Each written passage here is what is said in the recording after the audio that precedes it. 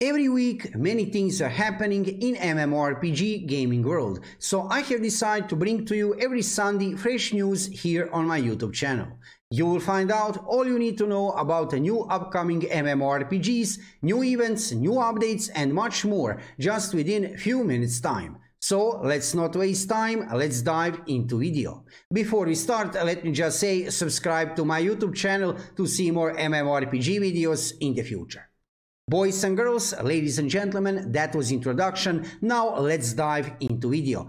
First, let's talk about Lost Ark. It was actually a very exciting week, previous week regarding Lost Ark, because I can show you, first we have get this announcement regarding first update during September.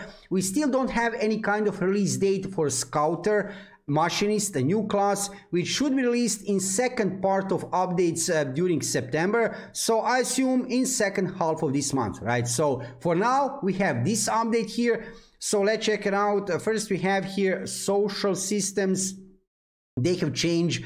I would say they have a little bit improved many things here. I will not go into details today. Actually, I'm preparing a new video regarding what is happening with Lost Ark in generally during September. So check that video on my YouTube channel probably tomorrow. But you can see here few different changes, stronghold updates. I already noticed they have changed a few things. When you visit your stronghold, you will see that. And then we have get here Trixion improvements. But let me scroll a little bit down. I want to show you something else. Where is it? It's here. So these here are balance updates regarding different classes. So they didn't change skills for all classes. You'll notice here few classes: Berserker, War Dancer, Scrapper, Striker, Sharpshooter, Gunslinger, Arcanist, Sorceress and Shadowhunter. And these changes, are they good or bad? Did they buff any class that much? I wouldn't say so. Balance updates. So they have switched a little bit balance between classes, but I wouldn't say that any of these classes will now become something really OP, or that they have nerfed any class that much. So we need to see how these changes have effect on gameplay of these classes, but for now I wouldn't say, like I said, that they have nerfed or buff any class that much. Regarding Lost Ark, what is happening else? I can show you here. This is second huge announcement which we have get during previous week. You can see here server merges are coming, and this is kind of natural, I would say. I will show you first what are they planning to merge. Not all the servers. You can see they are merging two servers into one, and not all servers. Some servers in each region. You can see here they have already named which servers. Actually not that much servers. And is this normal? Is this something strange? It's not strange, because I can show you here number of players since release. You can see here on Steam database have went down. This is kind of normal, right? They have banned also lots of bot accounts, so some servers feel a little bit empty. So this server merge is a kind of natural thing. This is happening after release of many MMORPGs, just within few months after release. So this is normal, and you can see here number of real players within Lost Ark is still pretty decent. We have here 24-hour peak 183, actually 184,000 players. Out of this number, maybe there is like 50,000 bots. That means that we still have like 120-130,000 players in the game. That is actually pretty decent number. It's not that high as this number which you can see on the right side of my screen, 1,325,000 players all-time peak. That's something really amazing. However, don't forget, there is a huge competition within MMORPG gaming genre. New games are coming basically every single month, so to have 120-130,000 players 7 months after release, it's fine. So Lost Ark is doing fine here in the West, also over there in Korea. It's always within top 3 games on ranking list over there in Korea. That's a topic for another video. You can check gaming ranking list over there in Korea in some other videos on my YouTube channel. So Lost Ark is doing really good here in the West and over there in Korea. And you can see here it will be exciting September, because we have already get this new update, and we're supposed to get server merges, and also new class Scouter Machinist is incoming during September.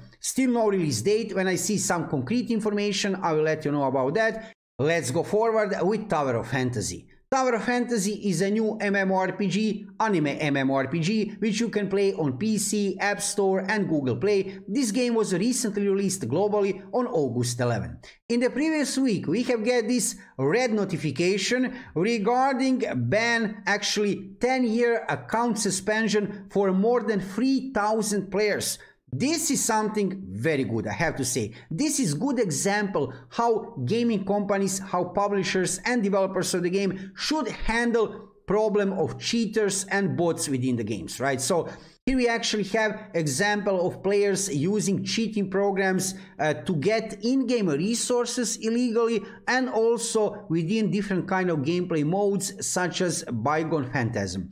And what the developers do, and the publisher here, they have give to those players 10 years account suspension. So it's kind of not permanent, but let's be honest here, 10 years, come on, that's a permaban.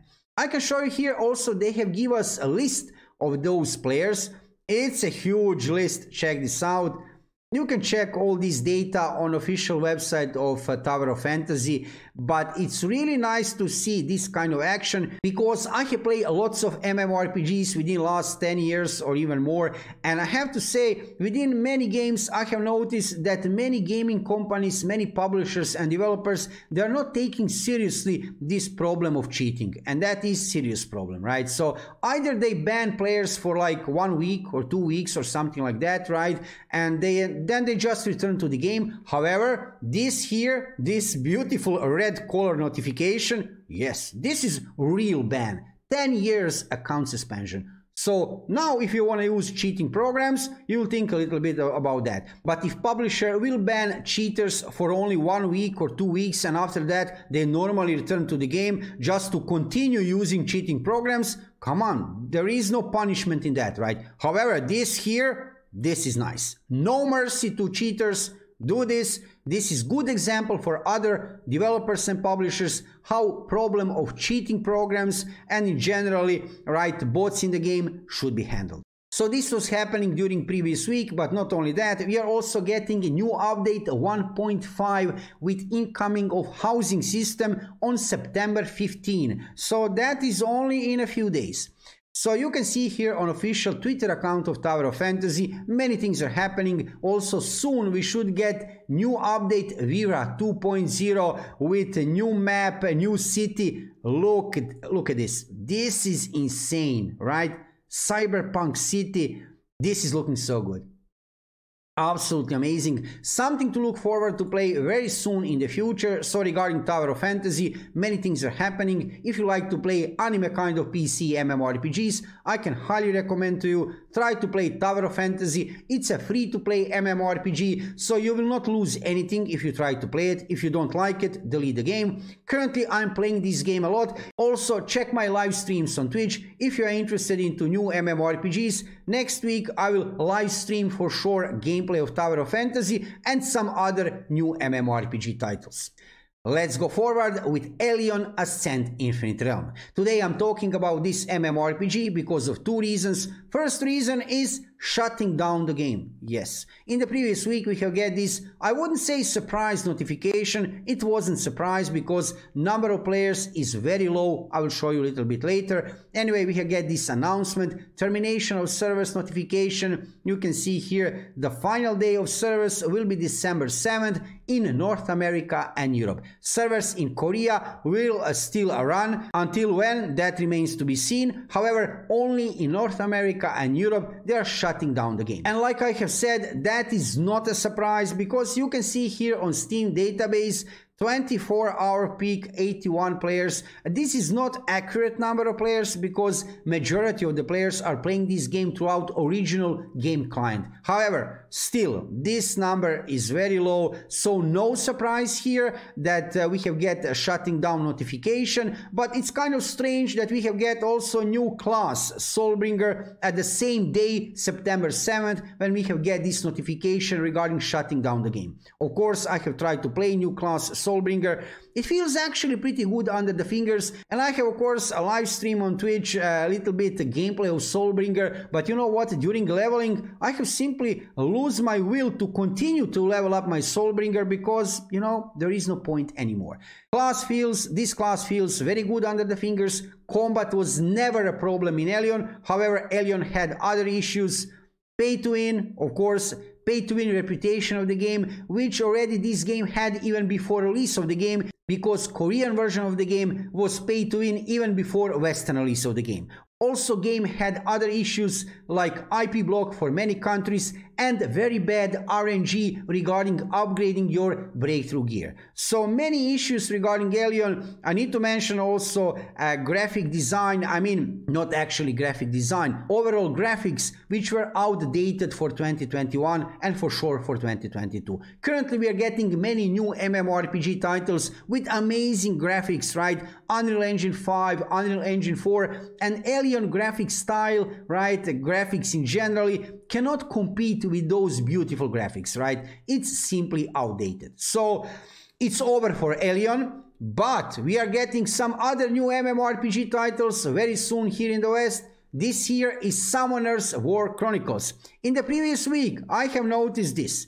During my live stream, I was checking what is happening with different MMORPG titles, and on my big surprise, I have found this. This here is official website of Summoner's War Chronicles for Western release, and this pre-registration form was not here like 5 days ago. This have appeared like maybe within last 3 days. You can pre-register right now. You can grab some nice rewards for release of the game. Pre-registration is very simple. You can check dedicated video on my YouTube channel regarding Summoner's War Chronicles, where I go into details a little bit what is happening regarding this game. This game will be released for PC and for mobile devices. It should be free to play, but I'm not certain in that.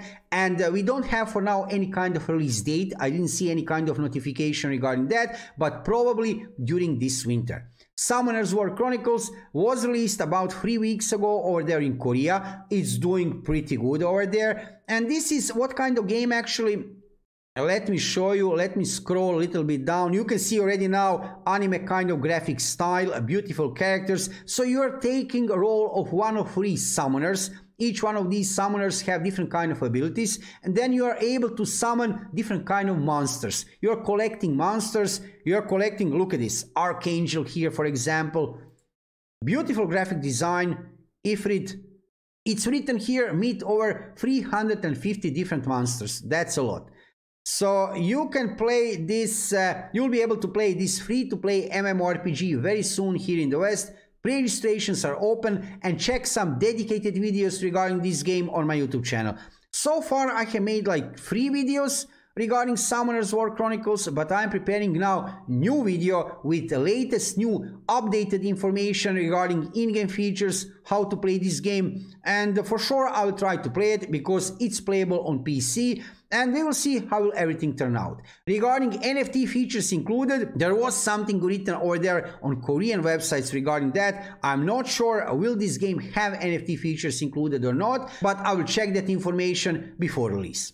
So Summoner's War Chronicles, a new upcoming MMORPG. Probably during this winter we'll be able to play this game. Pre-registrations already open. Check dedicated videos on my YouTube channel to find some more information about this new MMORPG title. Yes, it's MMORPG, right? So to be clear on that.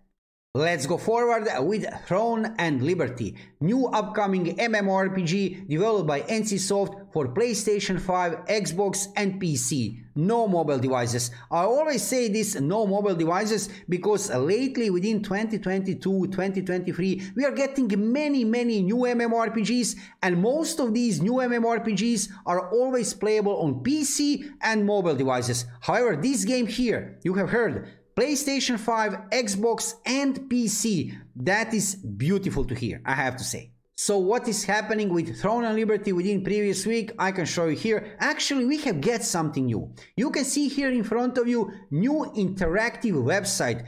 developed by NCSoft. You will find the link on my YouTube channel in video which is dedicated to this website, because this is a huge news, right? So things are happening, and I can't say that we have get some concrete new information regarding this game. During previous week we didn't get any kind of new information regarding in-game features, business model, or maybe regarding some kind of beta testing phase, sadly. However, we have get at least this. Check this interactive website, it's looking absolutely amazing, and what to say except it's nice to see that something is happening regarding Throne and Liberty, and if developers of this game, NCSoft, want to release this game in first half of 2023 like they have officially announced, then they need to move forward with something concrete very soon, right? With some kind of testing phase, like external testing phase, maybe beta testing, right? With some concrete information regarding in-game system, business model, with something, right? So this here is one step forward for sure. No concrete information from previous week regarding Throne and Liberty, nothing concrete to give you regarding some in-game features or something like that, but at least this, right? One step forward to release of this game. If I see anything new is happening with Throne and Liberty, I will let you know about that. I'm checking daily all the new information regarding this game. This will be the biggest MMORPG release of 2023 for sure. I'm just hoping it will not be the biggest MMORPG release of 2024. Then that would be really disappointing, right? However, we can only hope for the best, right? So let's see what will happen in the future. From previous week, like I have shown you, we have get this new website interactive map of Throne and Liberty. Let's go forward with Swords of Legends Online. This MMORPG was released in Western regions in 2021 by Gameforge on 3 different platforms: on Steam, Epic Games Store, and on original Gameforge client. Currently, this game is free to play, one really beautiful MMORPG, and actually during September I can show you here many things are happening with this MMORPG title. You can see here new dungeons, biographies, and PvP. I have already made a dedicated video regarding all the new changes coming to Swords of Legends Online during September, so check it out. Beautiful title, I can show you here: Garden of Blades, Heavenly Waterfall. This is new 3 vs 3 arena. Then we have new biographies and many new things incoming soon. Check it out. This is one very interesting free-to-play option to play if you like to play PC MMORPGs. We are still waiting for that Unreal Engine 4 upgrade for this game. Even there in China, they still didn't get it. This is Chinese game, but it's announced. We should get it sooner or later. So Swords of Legends Online, if you like to play PC MMORPGs, this game you cannot play on mobile devices. Beautiful graphics, amazing combat, and really highly developed housing system are main attributes of this game. Also, lots of raids. I need to mention, and I'm thinking about Swords of Legends Online, one very important thing also: this game is not pay to win, which is rare in 2021 nowadays. Sadly, within MMORPG gaming genre, many games are pay to win. This game have Battle Pass and in-game shop. You cannot buy anything within that Battle Pass or in-game shop, which would be pay to win with real money, right? So no pay to win in Swords of Legends Online, one free to play MMORPG which is not pay to win. This is amazing accomplishment, right, for 2022. So try it out, or maybe wait for that Unreal Engine 4 upgrade. You can also do that. There are some other options to play currently, but like I have said, if you have never tried to play it, you can play this game completely for free on Steam, Epic Games Store, and on original Gameforge client. And during September, many things are happening with Swords of Legends Online. Let's go forward with Project TS. In the previous week, we have get a new trailer for this Unreal Engine 5 game. Yes, Unreal Engine 5. So this is new upcoming MMORPG developed by Game Tales. And what we know about this game so far, the only information which I could find were actually that this game will be playable on PC and mobile devices, that it will have NFT features included. Yes, it will have NFT included. How will that turn out? That remains to be seen, right? And this is new trailer. You can check over there this trailer on official YouTube channel of Game Tales. It's looking very interesting. I mean, Unreal Engine 5, right? Characters are looking absolutely amazing. But I'll not turn this into reaction video because I want to show you here. I went over there on gametales.net to get some more information about this game. And look at this. I can't open this website. I simply can't. I have tried like 1 million times. I have tried from different PCs. It doesn't matter, right? I simply can't open this website.